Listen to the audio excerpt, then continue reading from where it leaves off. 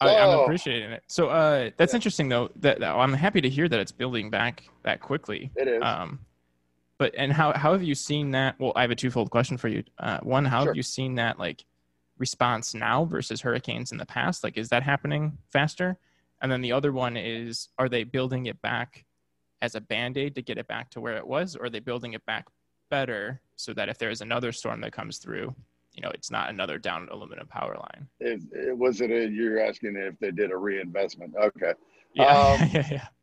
the answer to the first question is no. Actually, the FEMA response here was lackluster at best.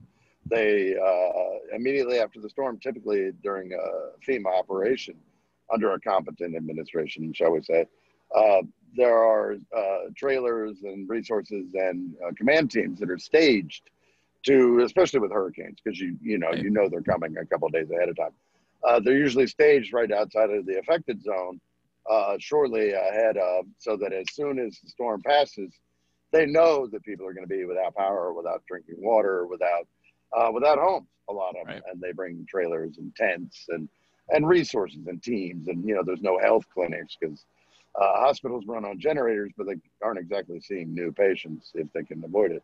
So it's basically that FEMA is supposed to be there so that the American way of life that we think of first world response never breaks down. Well, in our case, it broke down. There was no FEMA responses. The day after